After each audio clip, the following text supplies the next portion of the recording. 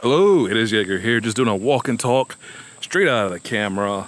Hope everybody's enjoying their summer of camera announcements. There's official announcements, which I'm glad those have happened. We finally know what the A7S3 is all about, but these leaks, to me, and it's not a bad thing, really, ultimately, but the so-called leaks are really kind of the announcements now.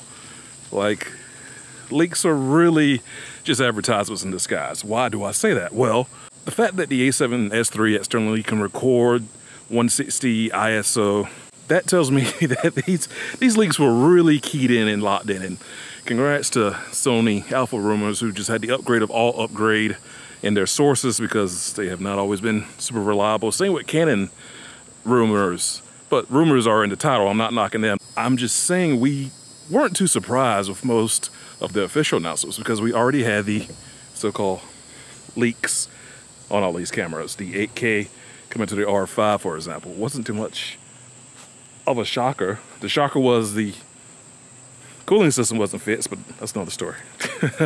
Video is not about that. I'm pretty fine with leaks. It's fun to speculate on new tech and gear coming up. That just kind of goes with the territory. Moving around trying to get my light before sunset. Hopefully all these critters in the woods aren't too loud here.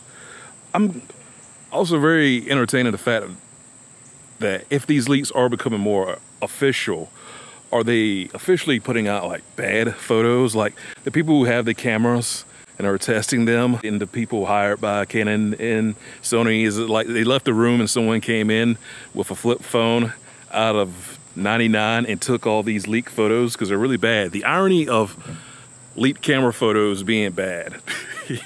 Now, I can't take away too much from any of these videos this summer. It's all basically been pre-production models of cameras, real world reviews, or what I look at. I actually like channels like mine that might not have too many people, but it's real people using the cameras.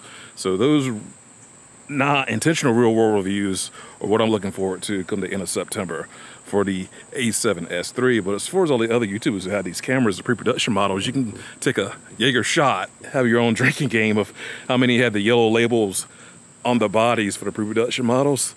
Keep an eye out for that if you go through a ton of videos of people who were talking about A7S3 earlier here on the YouTubes. This is all I had to chat about. It's a quick chat. There's no big conflict here in this video. Nothing too clickbaity. I'm okay with the leaks sort of being advertisement. It's exposure.